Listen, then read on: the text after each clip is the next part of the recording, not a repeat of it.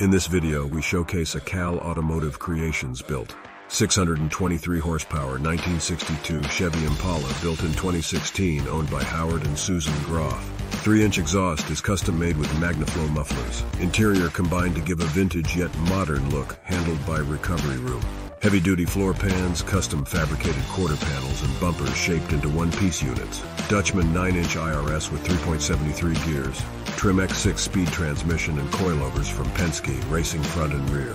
509 cubic inch engine producing 623 horsepower with Edelbrock aluminum heads and one-off intake. Fast Track Elite Series frame from Roadster Shop fitted with custom billet aluminum upper and lower control arms.